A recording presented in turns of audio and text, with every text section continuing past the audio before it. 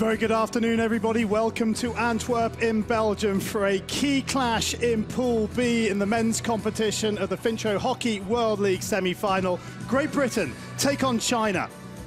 So Jackson now on the reverse stick side. The tackle comes in from Au, and he's given away the free hit to the top of the circle. Good drive run, and the goalwards ball is put in by Nick Catlin, and Great Britain, who had an excellent start against Ireland, have got an excellent start against China. It was a bit scrappy, but they won't care. Taken by David Ames, and a chance here, and that's a great ball. This is Middleton. Middleton winds one up. It's gone through the keeper. And was it touched in front of the keeper by Sam Ward? We'll have to wait and see. It's Middleton or Ward, but I think Ward. Over half the circle, penetrations coming down the middle. Second goal coming down the middle.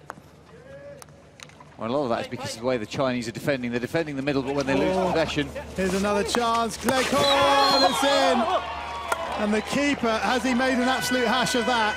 I think he might have done. In it comes, there's a slip, good save from Pinner, back into the danger zone, and it's stuck into the net. And China do have a lifeline.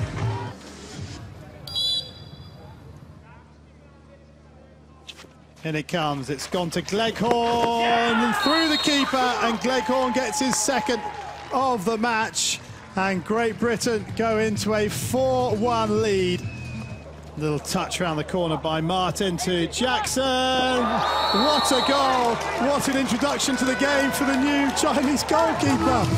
Suddenly, he's had a chance to set, and he's picking the ball out the back of the net. Great Britain 5, China 1. Catlin wins the sideline ball right on the 23-metre line.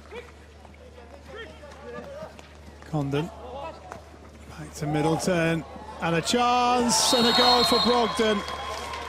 The calamity in the China defence, and Ali Brogdon happy to accept the invitation. His commitment to chasing effectively a lost cause and showing what the outcome is. A ball that's floated in, it's not in the right place for you. Terrible ball from China, and it invites pressure back onto them. Through the middle they go, another opportunity, and another goal for Brogdon, 7-1.